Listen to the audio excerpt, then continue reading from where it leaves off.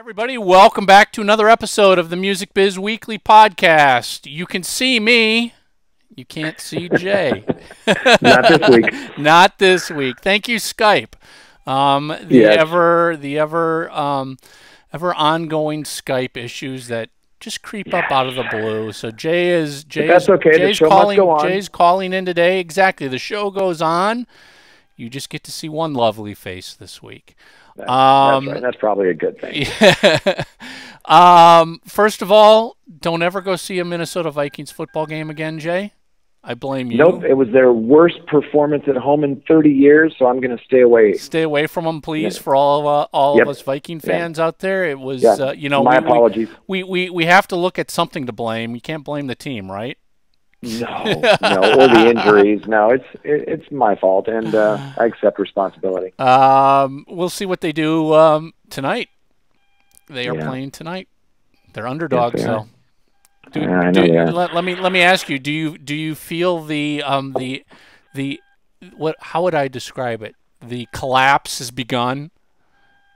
Well, they've, not to get too far down in the weeds, but, with Linval Joseph out and Anthony Barr and Harrison Smith, they don't have the punch that they had a couple of weeks ago. And until they get those guys back, it's going to be rough going. Yep. I think we're beginning the phase that all Viking fans are sadly way too familiar with, where it just falls apart. But, I will say this. I don't think anybody expected him to do this great this season. So, no, the line, the over-under was 8, and they're already there. And, look, it's they're rebuilding. If they can build upon this, great. So, anyway, enough of that. This is not a football podcast. We've got a special guest joining us this week, and I'm sure it's going to be a fascinating discussion. We are going to discuss curating playlists, algorithms that go into playlists, how playlists and online essentials and online greatest hits, those packages are all put together. This is going to be a fascinating discussion. Yeah, it's all about curation and discovery, and I think we have the perfect guest. Gary has so much experience in this area, and above and beyond that, even if he didn't, he is passionate about music, and when you get to know Gary, you know that you can go anywhere. If you want to talk Charlie Parker, if you want to talk Metallica, if you want to talk the Beatles, Cheap Trick, he'll go deep, and he'll go there with you, and it's always fun having a cup of coffee with Gary Stewart. And that's what our listeners get to have this week. Yeah, so I encourage you, just keep it rolling. Listen to our discussion with Gary Stewart, and we'll come back when this is done and have a few parting comments for you. Well, I'd like to welcome Gary Stewart to the show today. I first became aware of Gary when he was with Rhino Records, and they were known for a long, long time as putting together the best packages in the business. And I purchased a lot of those packages and just some awesome box sets and anthologies and packages. And then I got the pleasure of working with Gary when he moved to Apple, iTunes. And Gary was responsible for all of those great iTunes Essentials and iTunes World of and just countless. I think there were thousands by the end that were just these great music discovery lists of music. And I think it really helped those who really didn't know an artist that well. They could click on that first tab and get maybe the dozen essential songs that they should get to welcome them to the world of that artist. And then you could go a little deeper if you wanted to, and it was way ahead of its time, because now with all of the streaming services, it's all about curation and discovery, which is kind of the theme of our show today. So, Gary, welcome to Music Biz Weekly. It is excellent to be here. I love your office. I love the accommodations. Oh, wait, I'm in my record room. which means I like it even better. Seriously, thanks for having me. I listen to your podcast a lot and learn a few things. Thank you, Gary. Thank you. So I don't know, where do we jump in, Jay? Do we just jump in with the big question? How do you start to compile and curate a list, a playlist? Well, let's go all over the place with this. Sure. It depends upon the kind of list, and Jay said this can be a zigzag conversation, and at some point we should talk about what does curation mean, and the big discussion of some people are saying, well, we have the best algorithm. Some people are saying it's man versus machine, so we have the best man or people or humans. So maybe we can get into that through the back door of this question. But to start by answering your question directly, when I do a list, and when I do a playlist, that playlist is based around an artist or a genre or something where there is a canon or there's information or context. I have a very specific process that I use. And it's a bit of art, but it's mostly science. Excuse me. So if I were to do, I don't know, let's pick an artist for fun, or pick an artist for now to illustrate the process. Cheap Trick. Elvis Costello. Well, let's say Cheap Trick. I will do Elvis Costello as well eventually. As you know, he's my favorite artist, so I might be too close to it, but that's a good right. Right. But when I do Cheap Trick or Elvis Costello, a lot of people that do curation now will often start with, what do I like? What's my personal taste? Or they'll go to an algorithm and just either see what the top downloaded songs are that day or the top downloaded songs are that week. And I think neither is the right way to go, because Cheap Trick are an artist with a canon and context and a bit of a skewed perspective if you just take the algorithm. So with Cheap Trick, I would start with, let's take a look at airplay. I think airplay is probably the best tool to start with, because airplay tells you how something is sitting in the culture now. So we'll take that list. Then I'll look at chart positions just to see how those songs impacted the first time they were around. Those can be misleading, but you want to make sure you don't miss anything. Right. Then the next thing I'll look at is, what's Cheap Trick playing in their sets? Then I'll look at, Cheap Trick now has 5 different box sets or greatest hits, and what's on there. So what's considered part of the canon? Then I'll look at, maybe go on blogs and see what the Pace or the Rolling Stones have said the greatest Cheap Trick songs are. I'll look to see what was covered. I will look to see what kind of behavior Cheap Trick's taken part in. For example, they regularly play their first 3 albums in their entirety, which means that those records which were kind of ignored at the time or underappreciated, certainly the first 2 have more meaning. I will start the list with all of those, especially when you're doing an essential or a basic, or you want to kind of give somebody the first date. I will use as much science as possible. Then the last thing I may do once I craft that list is call up somebody like Jay Gilbert, who's a hardcore Cheap Trick fan, and call a couple Jay Gilberts. We're going to get cloning going to find out, what do you think of this list? What am I missing? And those discussions are both rich and difficult, because the discussion, Jay, you and I will have is, God, we love this song, Come On, Come On from In Color. That's the greatest. You got to have that on there. And that's where I'll stop and say, well, we love it, but that doesn't mean that it should be on there because we love it, because it hasn't earned itself in context or cultural canon, or it hasn't made a footprint. That's where we kind of have to be disciplined. But you may go, hey, why isn't ELO Kitties, or why isn't I Want You to Want Me on there, if it isn't, which it probably would be, just to make sure that we're bringing in the passionate fan, the knowledge, and the expertise, if only to ask questions where the answer is no, despite our taste, we want it. Right. So right. And if I can just add something to that, Gary, I think it's important to note.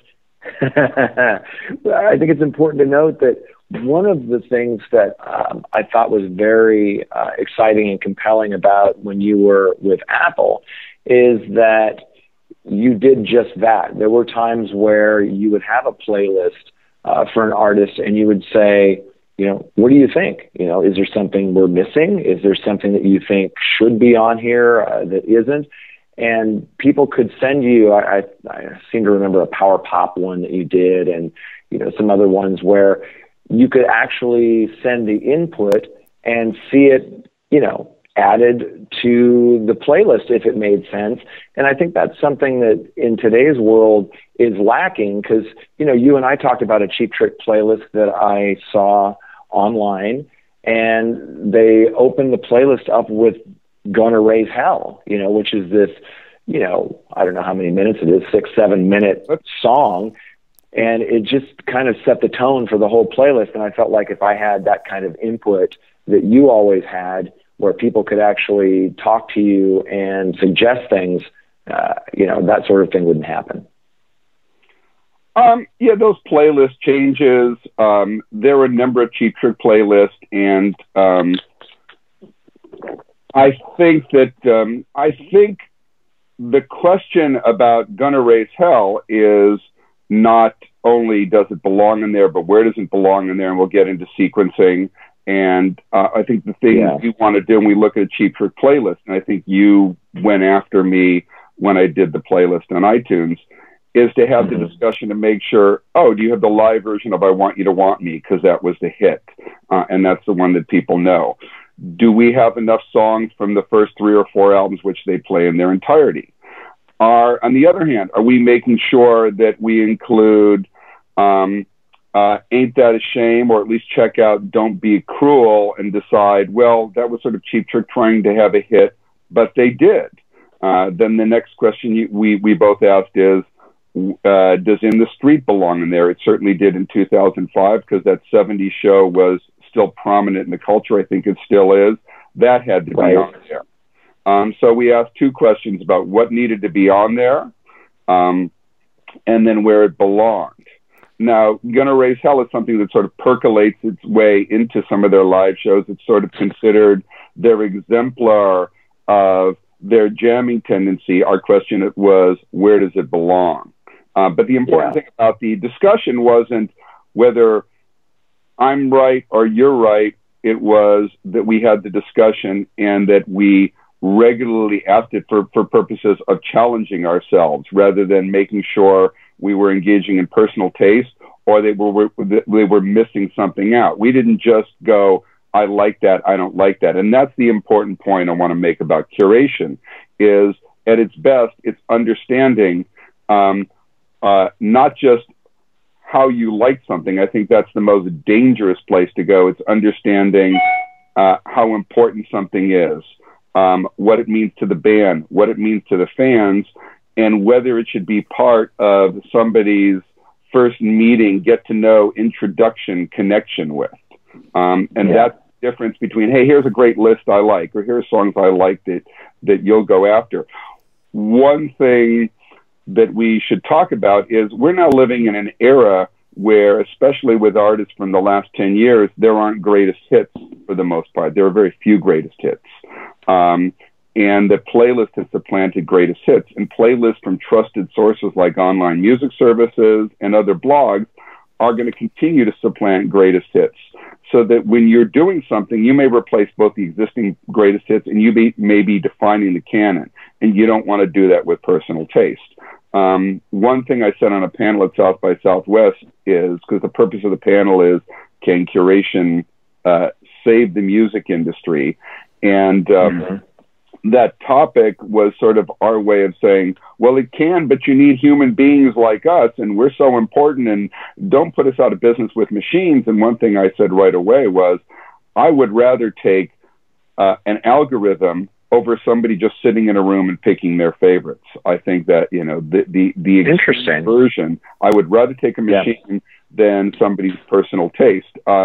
that was a way of illustrating that when you use extremities, you're not doing anybody a favor on either end. There are sometimes where algorithms and online information is really good, and you want to use that. You don't want to ignore that. There's times where somebody's knowledge and maybe even their taste in combination with a number of people that are fans can be helpful.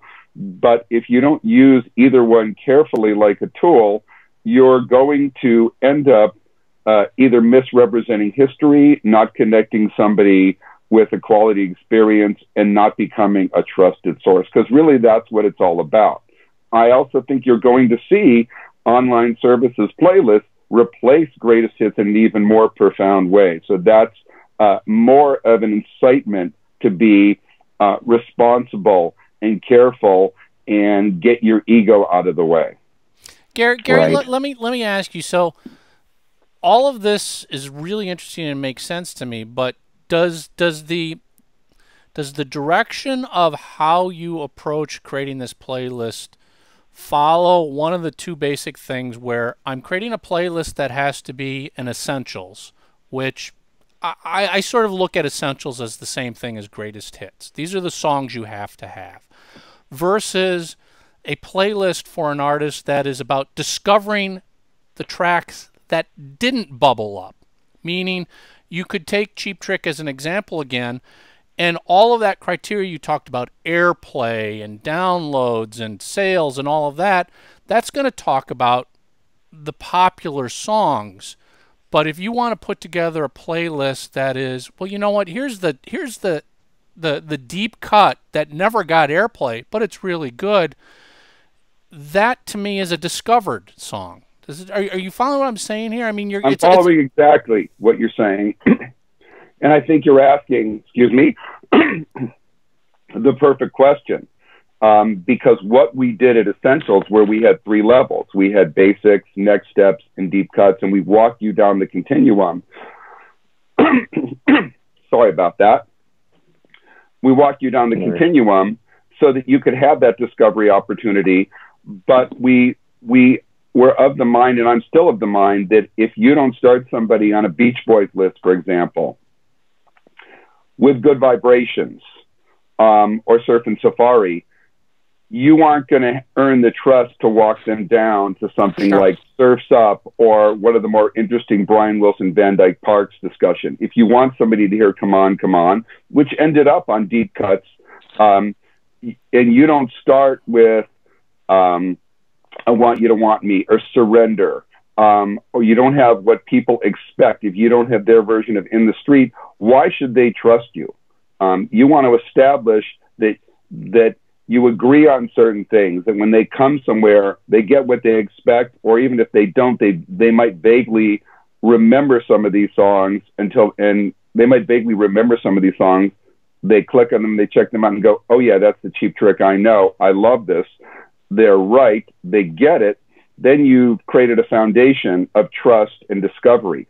See, what I'm trying to do is, we should talk about why we need curators, is because we grew up in a world of great rock writers and DJs, and most importantly, record store clerks, the good kind, the functional kind, that said, oh, you like this? Let me help you go deeper. And you can't do that until you agree with the person. The example I always use is, I think we've both seen High Fidelity. And we remember that great scene in the movie and in the book where somebody comes in and says, do you have Stevie Wonder's I Just Called to Say I Love You? And Jack Black says, we do, but that's sentimental garbage, and you don't know what you're talking about. Get out of there. What good curation does is doesn't say, oh, forget about I Just Called to Say I Love You and check out the B-side of Fingerprints. The good curation says, of course we have it. That's a good song. That's exactly where you should be. And while you're here, have you heard these other things by Stevie Wonder? Do you know Sign, Sealed, Deliver? Do you know the best tracks on Inner Visions or Songs in the Key of Life? And that person will probably say yes. If not, then you know what they need. Then once they do that and said, have you heard the single from 1966 that's been covered by these 5 modern artists? And then once you've done that, you might say, and I really love this song, I think you're going to like it. But if you don't start with common knowledge, if you don't start with agreement, and you get esoteric, you're going to be letting a lot of people down. And on most online curation services, and there aren't a lot, they will usually have something that replicates the basic level, and then they will go to a deep cuts or discovery list. But even that discovery list should not be, in my mind, somebody's personal taste. It should be a number of people that are fans. Also, few artists, when you get beyond 15, don't have objective information about what those deep cuts are. It's not your favorites. You want to be very careful with that. When we did deep cuts at on the essentials list, we used research as well. We found things that were the 20th or 30th most downloaded songs, singles that didn't chart. And then we get on the phone with 2 or 3 Cheap Trick fans and say, what are we missing here? And not only what are we missing, but why? Why is something on there? And the why should almost never be because I have good taste. You really want to be careful with that. Got it. Well, Gary, let me ask you something. Or just confuse you further. No, that's really good. Let me ask you something. How important is track order to you? Well, track order is really important. And understand that when we did Essentials, there was no such thing as track order. Because Essentials were not sold as entire playlists for the most part. You could purchase a certain level, but even if you did, they might not migrate in that order. But most people that were using that feature, and we're in a different place with playlist and streaming. But in the downloads world, Essentials more or less had to be, you had to rank them in order, because most customers would click on the song and go, I want to buy that, or I'd like to buy these 5 or these 3 or these 4. So you had to literally walk people through it like it was a bin of singles or songs, and hoping they would buy as many as possible and hoping they would go further with you. So if you look at those and they're not around, they were sequenced as an enticement and an evangelism, as a seduction. And the goal was always getting people to go further. If you only wanted 1 song and you bought 2 or 3, well, then that's a victory. And I don't mean just a commercial victory. I think, Jay, what you and I are always trying to do is, we love people to own 15 Cheap Trick albums, or I'd love people to get into later period Elvis Costello. But if you can move them a few notches further than where they are, toward a deeper engagement, toward where music has more meaning, then you really serve the art and the culture and the listener and the consumer, and deepen their relationship with that artist, and you deepen their relationship with music in general. I mean, just to go off on a slight tangent, there was that article, was it from Ethan Kaplan, was that his name? Yeah. Yes. Where he, listed things he hated people mouthing very emptily. We hated people mouthing empty platitudes about the music business, and one was saying people really care about music, and him saying, well, that's not true. And he didn't mean it in a wholly cynical way. He was saying, you can't assume that everybody, or even most people, want to move beyond music as a background experience. And that made me sad at first, but that it's always been my mission that if you want to move people from background to foreground, you explain why something's important. You do a really good job creating the information, the context, providing the passion, the knowledge, explaining not just what, but why, the way you graphically design it, the way you use those 2 or 3 limited lines that you have online, and you might move that person somewhere along the continuum. And that's what I guess has happened with all 3 of us. Certainly you and me, Jay, we started out listening to the video going, I like that song, and somebody came to something inside us and said, this could mean so much more. You could have a deeper relationship. But it doesn't often happen naturally. It doesn't happen passively. And that item in Ethan's article wasn't meant as a cynical pronouncement, but a challenge saying, don't just assume that people should like what you like or like it the way you like it. do the work, serve the form. We aren't creators. We don't make music. We don't write songs. We don't produce it. So it's our job to be evangelists. It's our job to make music meaningful. And Gary, how do you do that now? I mean, when you used to put together box sets, you could put together a beautiful booklet that could tell a story that was awesome.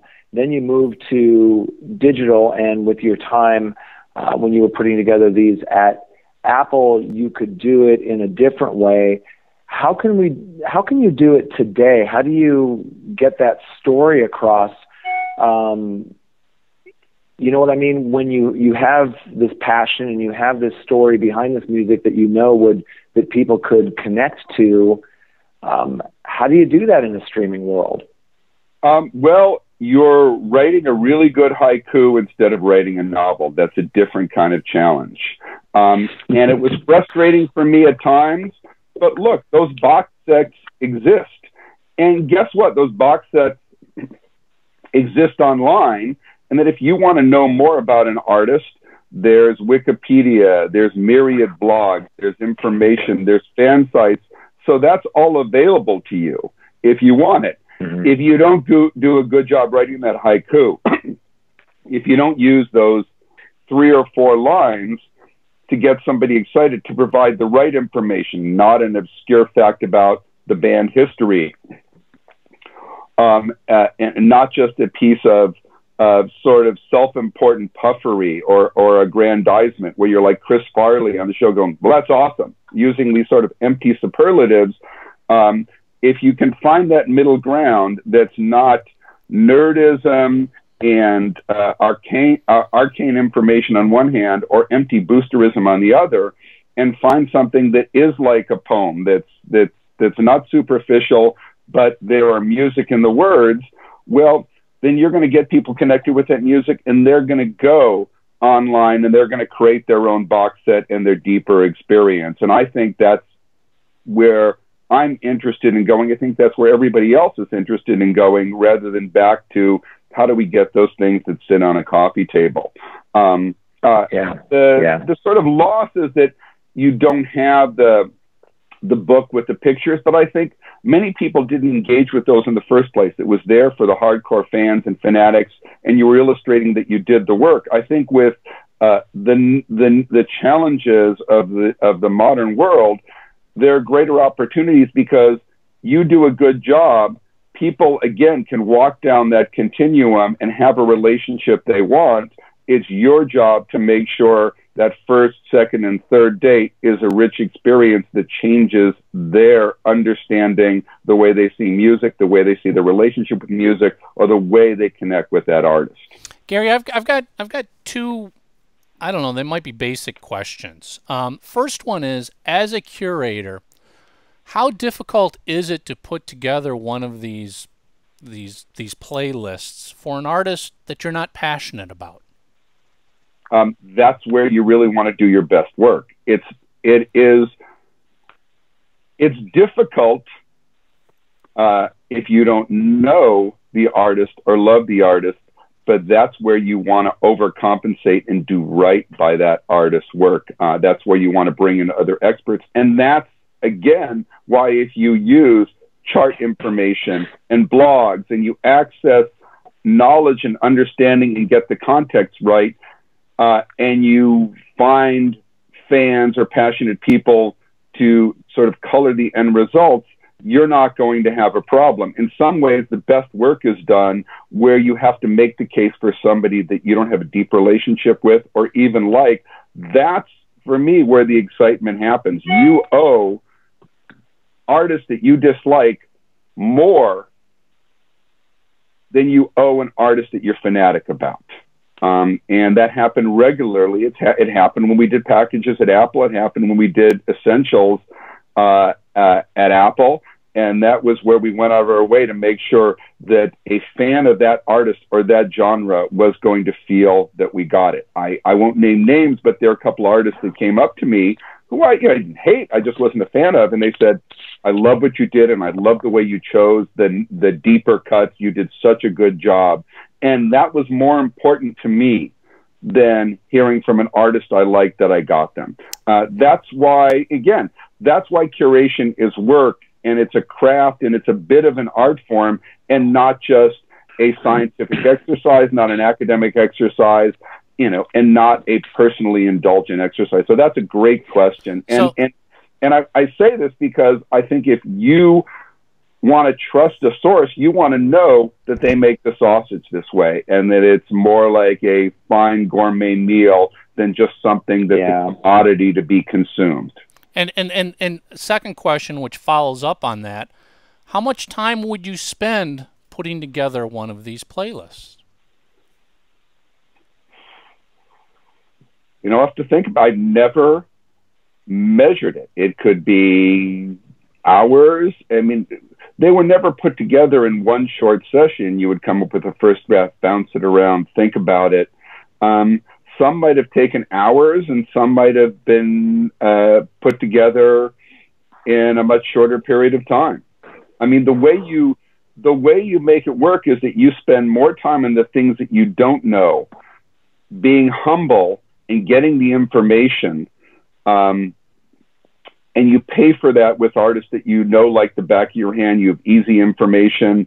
There's so much chart history, and one of the things we didn't talk about is Cheap Trick is a perfect example, because they're not an artist with no hits, and they're not an artist with like 20 or 30 hits where you can get the obvious 15, like a Bruce Springsteen or a Madonna. I mean, it takes no work to come up with a Madonna essential. It takes work to sequence it right, to kind of use the science.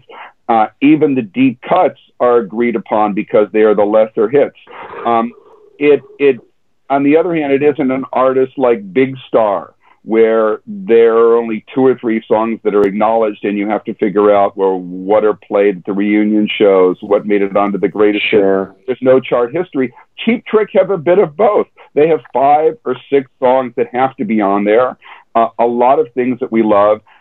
And if you dig deeper, you're going to find, well, there is some objectivity. There are songs like Hello Kitties. There are songs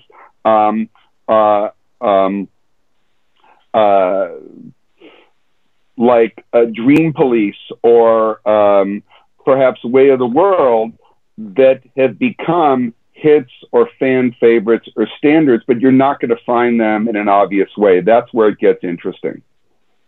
Have you ever had input, or have you reached out and gotten input from the artists themselves when putting together these lists? We didn't do that a lot. And it's not to disrespect the artist, and you want them to feel good about it. But an artist is often not the best judge of their own work. Often they are. And an artist, you're already getting input from an artist anyways when you're looking at their set list, when you're looking what they allow on their greatest hits. But often an artist will exclude from a best of, or this is back in the physical world, will exclude a hit because they decide they don't like it, or they're kind of embarrassed by it. And you leave that off. Well, a fan that like that artist or wants to know about them, they shouldn't have that hit excluded. Also, an artist can often say, well, I prefer a live version of that. And they may be right, but then you're kind of denying what somebody else's experience, or you're denying what a community or culture or society's experience of that song is. I really, my goal is always to have the artist think, you work really hard to represent and connect me with both my fans, but even more importantly, the people that are either casual listeners that are on their way to becoming deeper fans or fanatics. But the number one person that I serve is the customer and the listener, because that's where I'm sure we've all had experiences where we got a box set or we got a best of when we weren't nerds and couldn't buy everything and couldn't get something online, and a favorite was missing, and not just a favorite album cut, but a song that we heard on the radio and wonder what was going on. What often happens, by the way, and I've seen this with some of my favorites that were excluded from a greatest hits or best of, is those end up coming back on the box set or the greatest hits when the artist kind of relents and says, you know, I'm kind of over my individual experience of that song and get that this is important to people. So it's yeah, and I noticed, Gary, you know, when I worked for when I worked for a record company and helped to put together a couple of compilations, a couple of my favorite artists, you learn quickly that it's not always about curation. There are other, you know, financial reasons. Maybe they want to make sure that there's an equal number of publishing songs for each of the key songwriters and things like that you don't have to worry about when you put together your playlist. But that brings me to something that we talk about pretty often, and some people have pretty strong opinions about it. And you and I have spoken about this a little bit, but can you talk a little bit about playlists that are built by algorithm versus human creation, and those that use both? Are algorithms inherently inaccurate or bad, or are they something that you would use yourself at some point to maybe help begin to build a list? Not only would I use them, but I do use them. I think they're overall inherently good. I think they're not just, you know, this robot and this, you know, sort of Orwellian machine. They're based upon other people's information, which means they're based upon their taste, which means they collect in a data-driven way human emotions. And I think to reject them wholesale, as I said earlier, is almost worse than not including them. And sometimes they, when you want to use a recommendation playlist, or you want somebody to say, here's my taste, what do I do with this? Algorithms are probably the best place to go. That's why people are spending millions of dollars and hours trying to get them right. I think it'd be reactionary to reject them. I think when it comes to somebody not having existing knowledge, there's a difference between saying, hey, I want to hear some good new music, or I want a playlist for a party, or I want a workout list. Then you want to take the science of what works in a workout, what works in an atmosphere, how that sequencing is done. Algorithms are probably somewhere between really strong and spot on. When you want an introduction to reggae, or you want an introduction to electronica, and you just use a playlist, you're going to miss things because there just isn't enough data or information. Now, in 10 years, algorithms may be able to do everything. I don't think so, but it's certainly possible, because they will gather a larger sample of behavior and knowledge. But all of those things we talked about, blogs, set lists,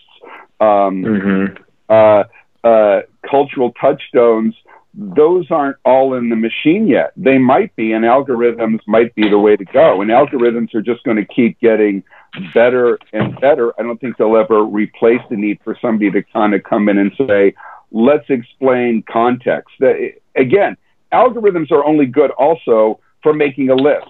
And making a list and sequencing, those are some of the most important aspects of any curation. But the next question, that's the what. The next question is the why. Algorithms can't write copy for you. Algorithms can't have an event. Algorithms can't have people talking about this playlist in public. And what you want to do is take the best of that technology, and it's very good, and then find a way to create meaning and community and passion and experience. I can see a world coming really soon where people find a way in clubs or in public spaces to talk about these lists, or people find a way to say, an artist can say, I'm going to do this playlist from this service, and give it meaning and give it life. And as you know, I always say that science empowers art, and art is empowered by meaning and context and excitement. And that for me, that's the challenge that I want us all to be working on. Gary, is there an artist that you know, as a curator, have you discovered an artist through creating a list where you were done and going, wow, I am now a fan, I like this artist, where beforehand they just were not on your radar?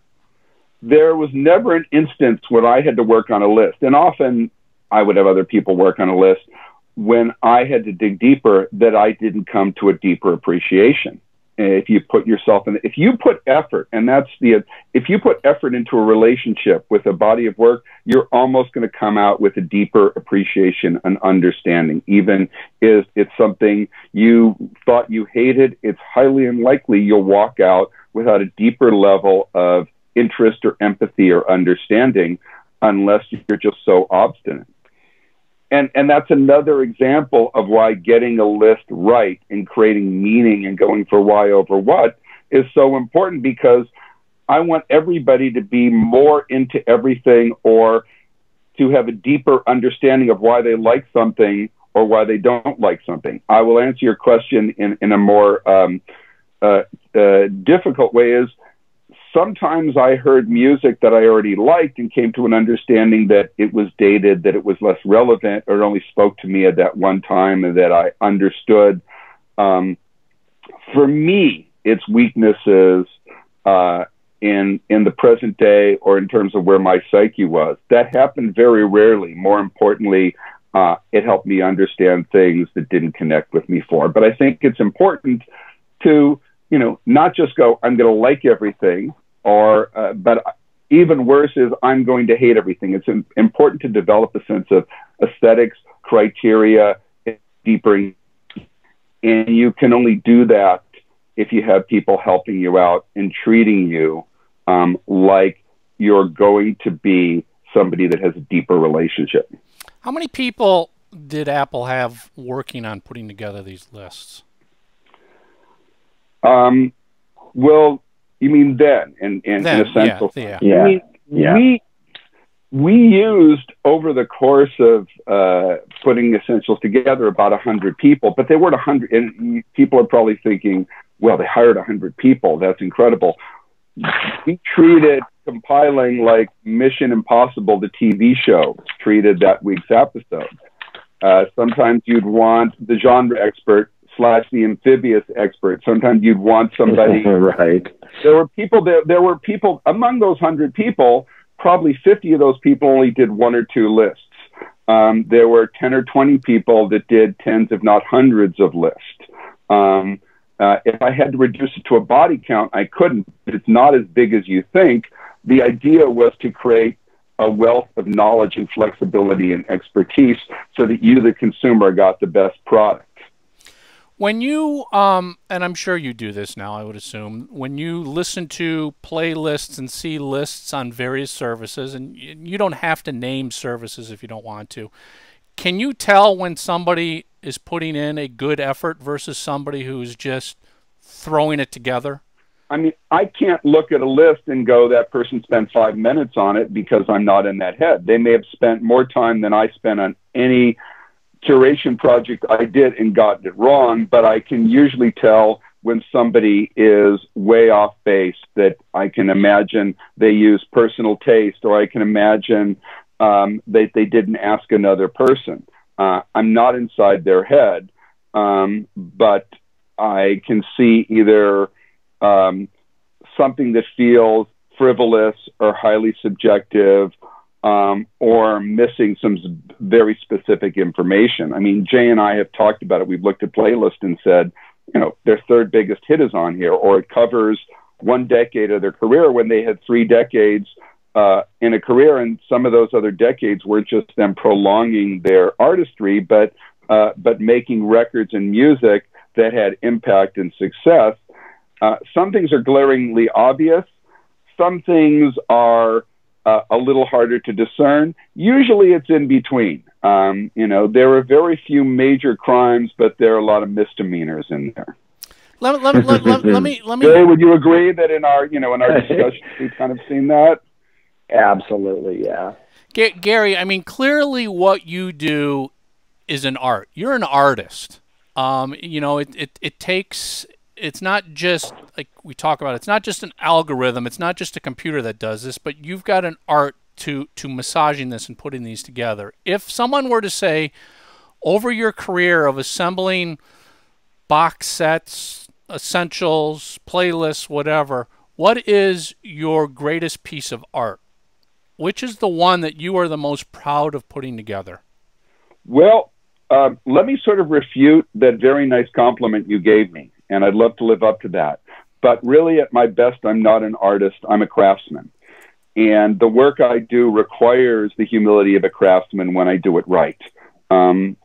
Because some of my favorite projects at the time, I look back on and think, well, that was great, but I got it wrong because I was too personally close. The DIY series, which covered the first 4 to 5 years of punk in the mid to late 70s, is something I was just so excited about at the time. And people rave about that still, but there were far too many objective personal choices. My excessive love of power pop crowded out some of the more hardcore and industrial songs that should have been on there.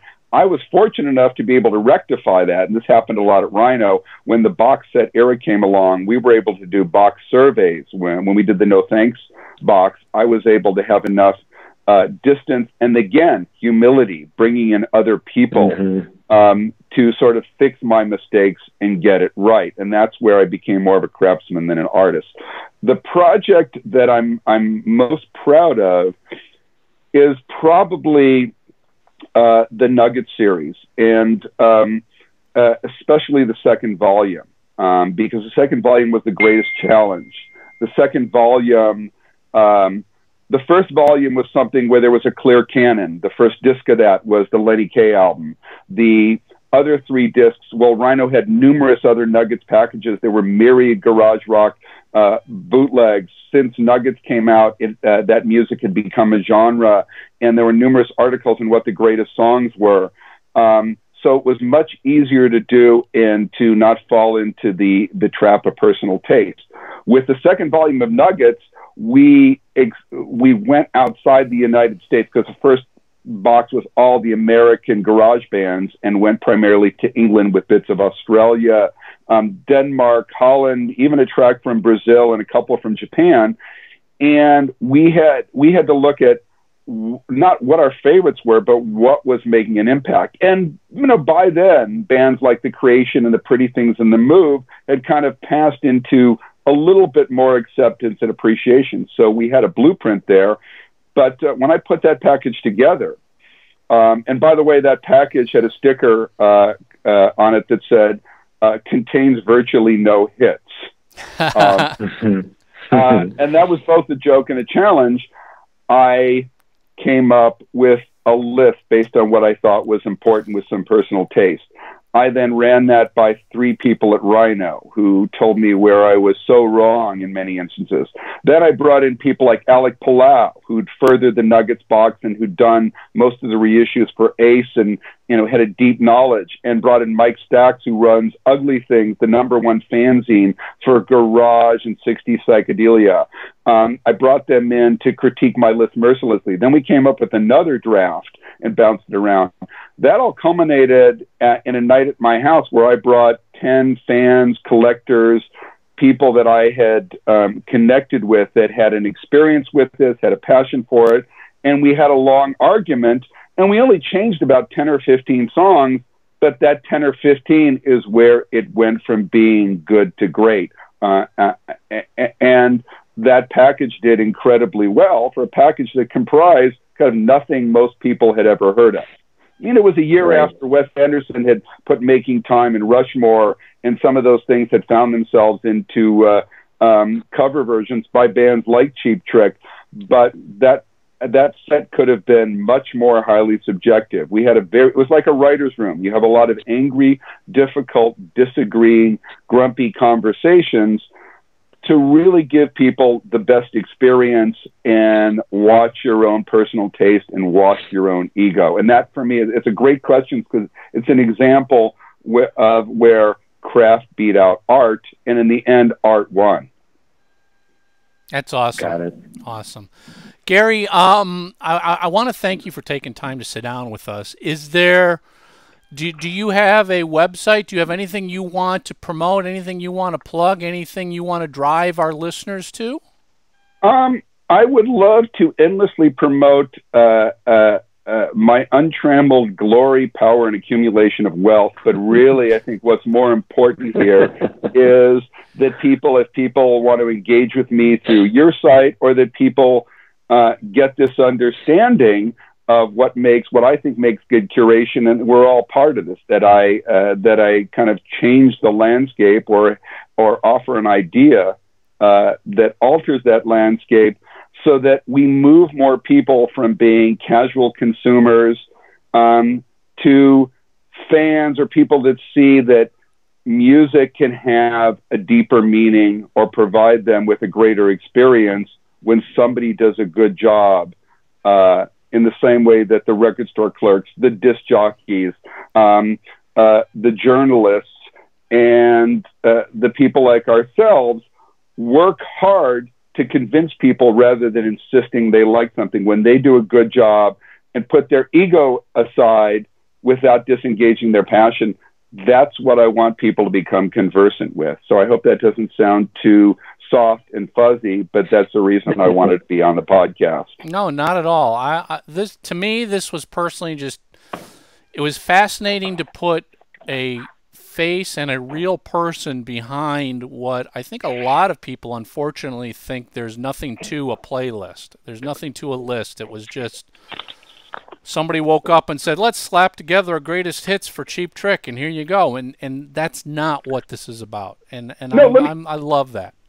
Let me add one thing. I mean, I always say the word curator is a scary word for me because it used to imply people that worked at museums who probably are now liking that the words passed into healthier conversation. It doesn't mean somebody that takes something and stuffs and mounts something and looks through fine glasses. They take something from the past and make it alive. One of our mottos at Rhino also was, we collect records so you don't have to. You don't have time to listen to 20 albums. You don't have time to know a genre. You trust us to give you an exposure to that, and we hope that it may change your life. And that's what it's all about. That's awesome. Gary, again, thank you so much for joining us today. This was a fascinating discussion. Fascinating. Thank you for always great. Thank you, Gary. It's an honor to be here. It always is.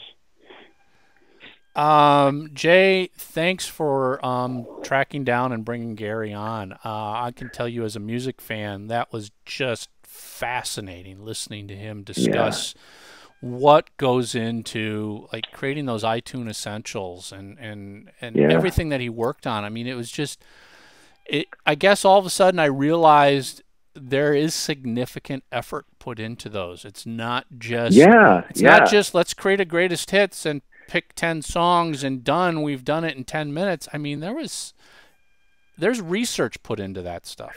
Absolutely. You know, when I put together a playlist, and I know we all have our own playlists on our iPods or whatever. I have some that I've built for 10 years, but they're my favorite tracks, not necessarily, you know, something that, you know, if I put together my favorite Cheap Trick list and sent it to you, I'm sure yours would be slightly different because we have a different take on what songs move us. But what he said that really stuck with me was when you're talking about curation and discovery, for him to put together a playlist, he doesn't just go by his favorites. In fact, that he tries not to go by his favorites. Exactly. He goes by airplay, chart position, you know, is the song in a live set? He looks at, you know, hits packages and to see what, you know, other people think. He looks at, you know, the blogs and, you know, online media. And then he also looks at something, you know, like what tracks are being covered by other artists. And those are a lot of things that I just wouldn't have thought of when putting together certainly one of my playlists, but that's what makes Gary so good at what he does, you know, putting together box sets back in the day, and also, you know, the iTunes the iTunes Essentials and World of, and some of those, they were so well done. But, you know, what I mentioned to him during the show was that I really appreciated the fact that I could see one of his playlists on iTunes and say, oh, you've got this power pop thing, but, you know, you don't have this song. And he would say, well, why? Why do I need that song? And you would tell him, and if it was compelling, the next week it would be in the playlist. Yeah. So I love the fact that he's open-minded too, and I just thought that was a fantastic discussion. Yeah, it was just, you know, he's clearly a guy I would love to sit down and have coffee with, because you're right. You could just, I can feel his knowledge, his passion, the depth of commitment he puts into this stuff. It was just amazing, and you know, it paints a whole new light. And I'm not saying, because I don't know how much effort all the different services put into their playlists, but if they're doing it at this level, I'm extremely impressed. Yeah. So I hope you guys all enjoyed listening to our conversation with Gary. And you know, if you've got any questions related to playlists and curation and algorithms, leave us a note. We'll get back in touch with Gary. Yeah, absolutely. All right, until next week. And I don't know, do we have a special guest next week? Yeah, I think we do. I think we do. I can't remember.